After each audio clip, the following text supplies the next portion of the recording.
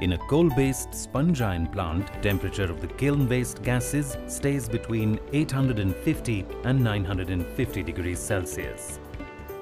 The clean gases are let out into the atmosphere through a chimney with the help of an induced draft fan.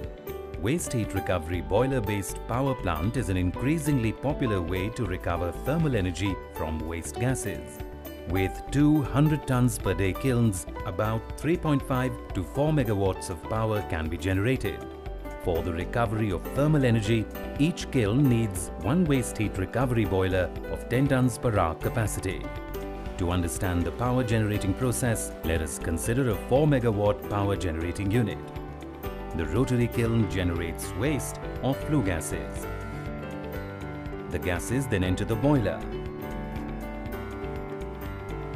The boiler is a bi-drum water tube structure. The gases enter a superheater and then a set of boiler bank tubes.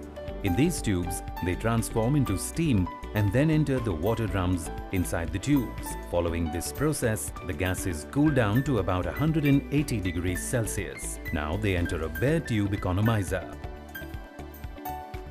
An ID fan takes care of the gas draft losses in the system. The steam turbine is of multi-stage horizontal spindle condensing type turbine. The turbine has a gear unit capable of continuously transmitting the necessary power and is designed for speed reduction ratios for the turbine. The unit may consume the power partly and evacuate the rest into the state grid.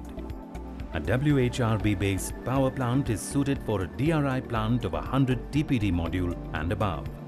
In case the power generated is not utilized completely, it will be a loss as it cannot be stored and the generation should be reduced accordingly. WHRB-based power plants also require adequate water supply on a continuous basis. The estimated cost to set up a 4 megawatt power generating unit, including an FBC boiler, is approximately 27.6 crore rupees. 4 megawatt of power per hour implies 96,000 kilowatt of power per day.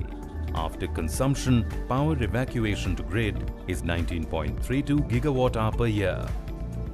Annual income from evacuated power at the rate of 2.8 rupees per kilowatt hour is 5.4 crore rupees per year, and monetary saving due to captive power use is 4.62 crore rupees per year.